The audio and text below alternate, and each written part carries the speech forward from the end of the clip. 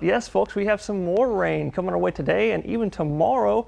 We're going to look at that in just a second because right now, if you're tuning in with us this morning, it's already plenty warm out there. You're looking live here in Victoria.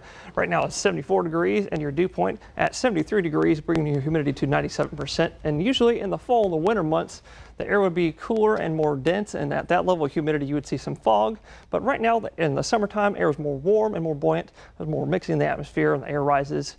You're not really going to see too much in terms of fog out there. All those computer says 8-mile visibility. If anything, you might see some literally water kind of floating through the air because we're right here on the coast. But in other news, with it being that humid out there, you also might see some rain. And looking at that radar, all the rain is kind of concentrated along the immediate coast this morning, especially down there near Port Lavaca, Port O'Connor, Seadrift, Palacios, Matagorda, and even down there over Refugio as well, where it's raining as we speak. So get those umbrellas ready because I think we're going to have some more rain for all of us in the crossroads, not just the coast.